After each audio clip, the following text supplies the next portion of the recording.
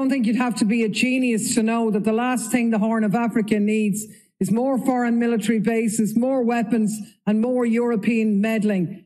What we call our strategic relationship isn't about human flourishing. It's about the EU's ambitions as a superpower.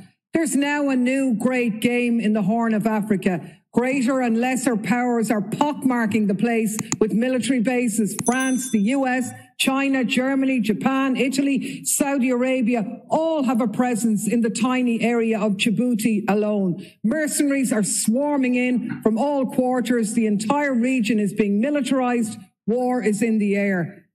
And what about the people facing climate and food insecurity? None of this benefits them. We talk about instability, but we only make it worse. We flood the place with weapons, hand over the profits to European arms companies and charge the bill to our citizens. And then with the carnage, we go back in and we do it all again. It's a racket. Strategic relationship, it's one thing after another, isn't it? Really, it's the same as it ever was. And all I can say is God save Africa from Europeans offering help.